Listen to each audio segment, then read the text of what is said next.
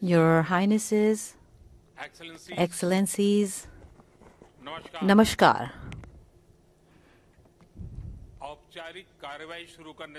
Before I officially start this meeting, I would like to give you a message on behalf of all of us.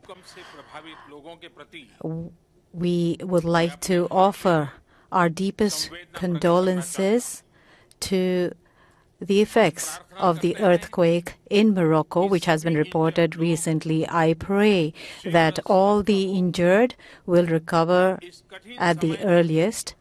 In this difficult time, the entire world, the entire international community stands with Morocco, and we are ready to send them the best possible assistance. Your Highnesses, Excellencies, India, as President of the G20, warmly welcomes all of you. Just a few kilometers from where we are gathered today stands a pillar that is 2,500 years old. And on this pillar, in Prakrit language, is inscribed Hevam Lukasa Hitmukheti Atha Yam Natisu Hevam. This means, may the welfare and happiness of mankind be ensured at all times. 2,500 years ago, this land, India, gave this message to the world. So, bearing this message in mind, let us now begin this G20 Summit. This period in the 21st century is a time to give the entire world a new direction.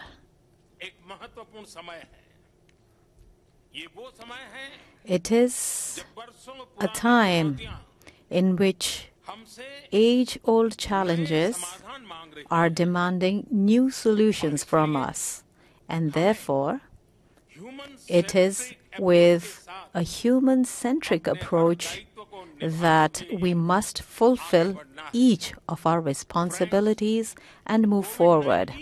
Friends, after the COVID-19 pandemic, the world is now going through a major crisis, and that is a lack of trust.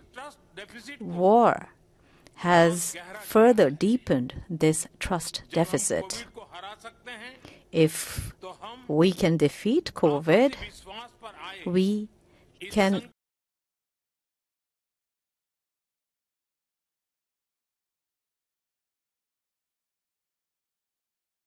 President of the G20, India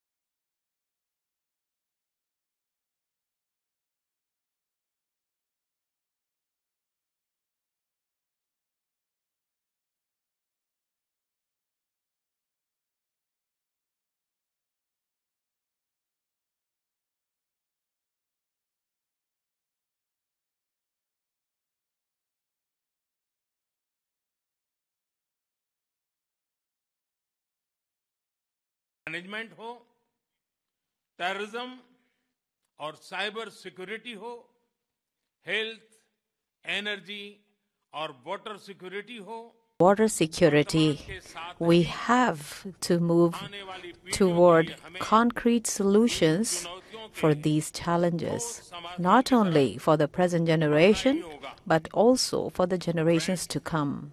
Friends, India's G20 presidency has become a symbol of inclusion with a spirit of together with all, both within and outside the country.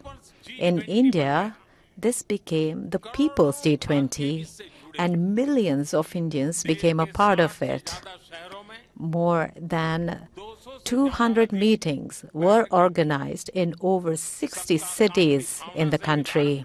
It is in the spirit of together with all that India proposed permanent membership for the African Union in the G20. I am confident that we have a consensus on this proposal.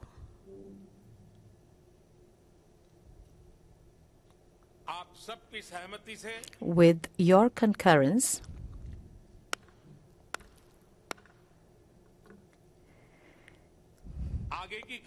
before we proceed,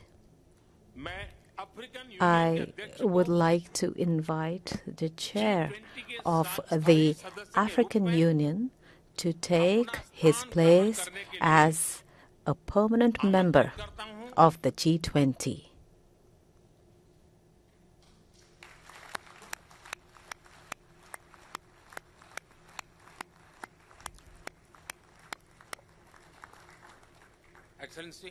Excellency, please.